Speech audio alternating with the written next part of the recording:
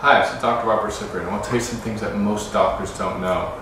There's little stress glands in the body called adrenal glands, and when you're under constant stress, they're putting out lots of stress hormones to help support your body. One problem is though, if they're putting out these stress hormones too much, eventually it starts weakening the ligaments in your body. Now, if you have ligaments in a major joint that are weakened from too much adrenal gland stress, what's going to happen is when you stretch those ligaments, it can cause weakness through the whole joint. Let's show an example here. We're going to check the knee and the quadricep muscle. It's a pretty big, strong muscle.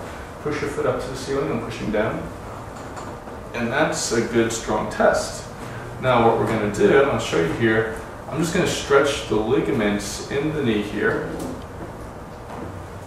And we're going to see what happens. We did this ligament stretch. Now push up to the ceiling again.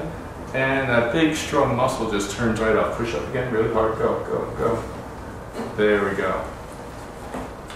Now, with an issue like this, we need to take care of the adrenal glands and get them healthy again and get them out of their stress mode, their fight or flight mode.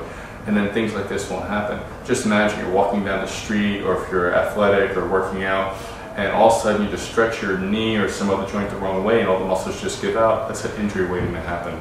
Just another thing that most doctors don't know.